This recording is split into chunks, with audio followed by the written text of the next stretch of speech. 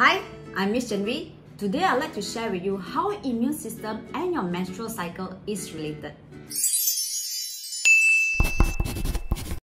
I hope I can show you how important your immunity is when it comes related to your menstrual cycle, your fertility organs and system. As women, menstruation is part of the biological activity when you are at the age of reproductivity. Your immune cells present in your body all the time and reacts differently at different phases to facilitate your body going through changes. Here is the simple explanation between your immunity system and menstrual cycle. Immune protection. As your body prepares to conceive, your immune cells become strong. This is a phase where your womb and cervical are opened up to sperm and foreign substance. Immune system is strong to filter out potential invaders like bacteria, virus, and fungi. When the ovulation period is over, your immune system gradually becomes weakened.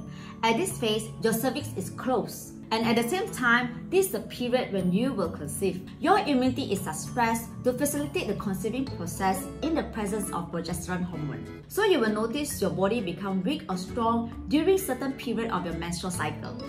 Assist in protecting fertilized ovum and successful implantation. During the first trimester of conceiving period, your immune cell plays a major role in protecting the embryo by allowing suppression of mother's immunity. Successful implant of embryo in your uterus also involves stimulus of immune cells to promote the growth and development of your placenta cells.